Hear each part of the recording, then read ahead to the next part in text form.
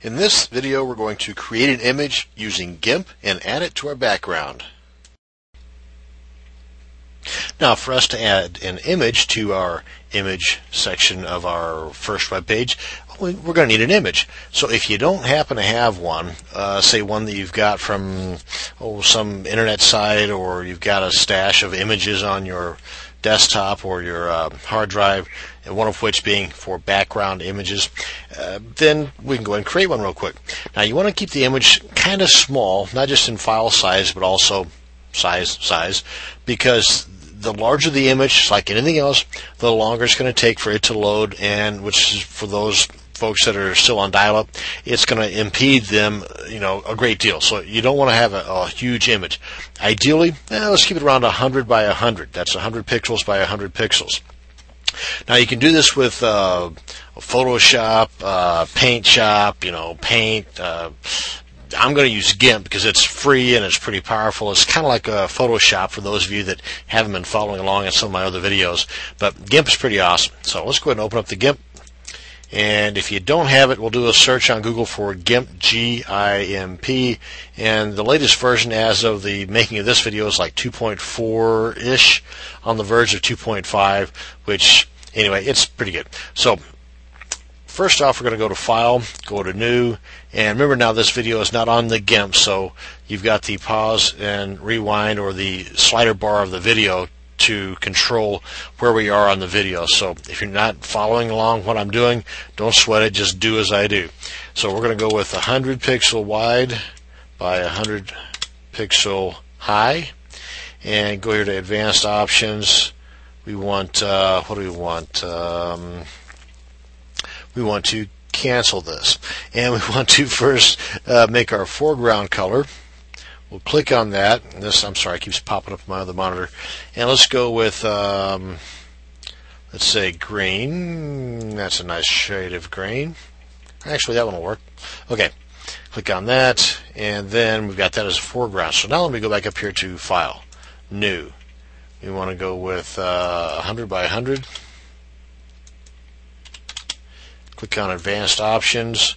We want it to go with Fill with foreground color, the one we just created. The rest of this, don't sweat it, just leave it alone. Move this on up here so we can see what we're doing. Click on OK. And this is what we've made. This is this layer here in particular. Okay, now we want to add text. We go to the text. Now we want to change the color. And let's change it to, let's say, blue while we're at it. And okay, so it may not be a pretty color. We're going to go with it because it's already there. Now in the text, we just click on this. Here's our GIMP text editor. mydomain.com. Okay, there we go. And we're going to click on Close because that's good to go. Now we want to angle it so that it's kind of going back and forth here. So first we're going to move it. And whenever you're moving here in GIMP, you want to make sure that you've got the right layer selected, okay? Now we want to angle this, or adjust the angle.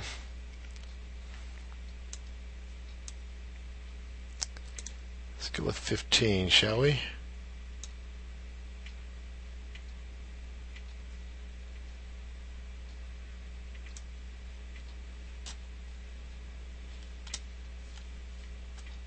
And this is the box that popped up, so we want to just click on Rotate if we're happy with it. Now we want to click on this to select it.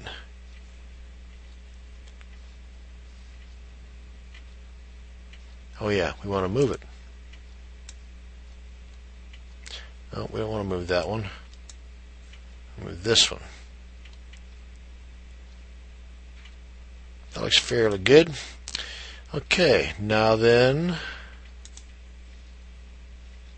we're going to save this image. Save as. We're going to save this as BG image 1, because we're going to have the image 2 here in a second, the edge. Actually, yeah, we'll just name that one an edge.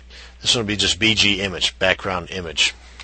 And then we're going to .gif. and we want to save it right here. That's in our desktop HTML stuff. We want to save it in the same folder just for ease of purposes, and that way if we were doing this on the reel, then we just upload that folder and everything would be cool. Otherwise you need the actual URL, but I'm getting ahead of myself. Anyway, let's pull this up here, click on save, and export, and save. Okay, good to go. Now let's get this on out of the way here. We're going to need that again here in a second. Not that particular one, but we'll leave the GIMP open. So here's our image, and I've got it set up on my browser or on my desktop here not to show the extensions, but this is a GIF, as you can see here in the little box there. So let's go ahead and I'm going to select that and get this in my clipboard. Let's minimize this. Oh, wait. Let's open this up in our notepad. Right click, in our editor, rather, if you will, in this case being notepad. And scroll on down. And in our body tag here, this is what we want to put in here. I'm going to put a space and then type in the word background, BACKGROUND, equal sign. Again, there's no spaces there. I want it double quotes. I'm going to hit it twice, and then the backspace. I'm just lazy that way. And then right click, hold my control key down and V for Victor to paste. Now, and that's just copying the name in. I also need the extension to make this work. .gif. Bada bing, bada boom.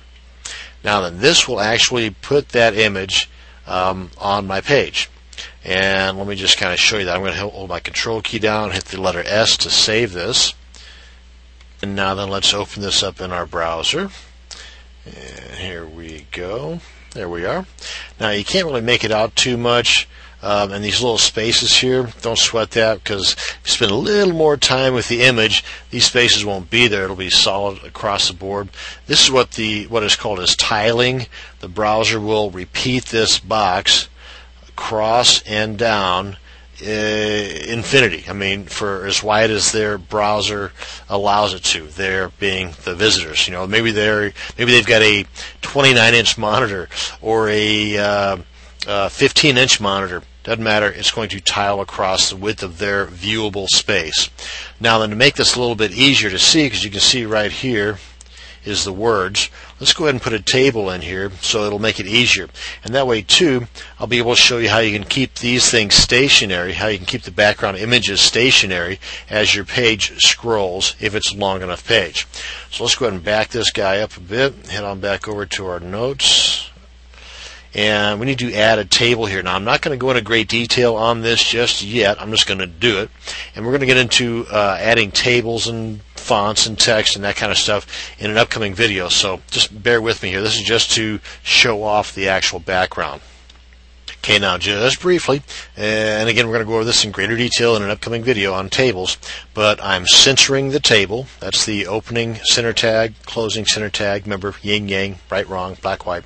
The opening table tag, closing table tag, and we'll get into the TR and the TD, row and data a little bit later on, again in that other video.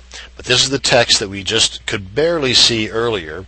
Now then, within this table, I want it 600 wide, and now this could be also, this is 600 pixels. This could also be a percentage, and again, we'll cover that later on. Now this particular table, I want it to be white. This is the hexadecimal code for the color white. And just so that it can be scrollable, I made this particular table 1200 pixels in height. So let's save this and check this out on our browser.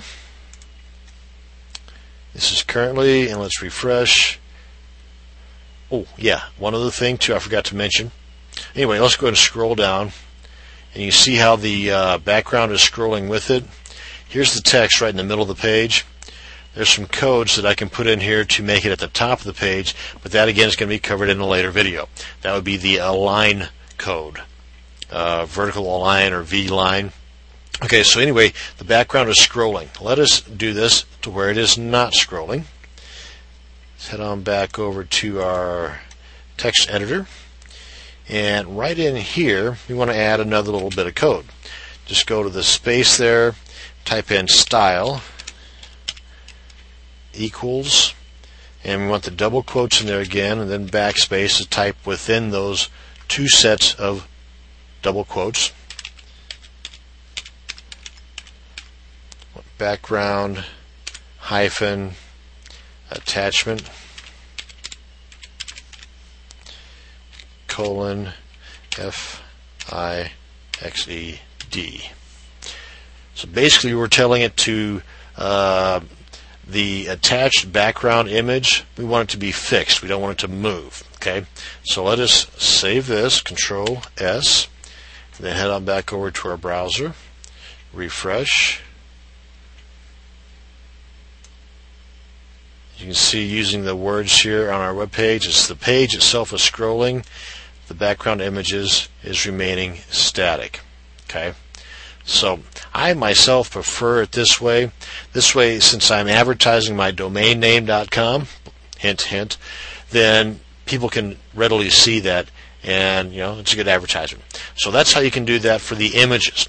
Now then, what we want to do now is do something similar with the edge by just adding an edge. And again, with the image, we've got it on both sides. Okay, with the edge, it's just going to be on the one side. So let me go ahead and tackle that now. Like the image, we need to create an edge. So let's open up our GIMP and go ahead and do that. We'll go ahead and pick this up on our next video on changing the background of your HTML web pages.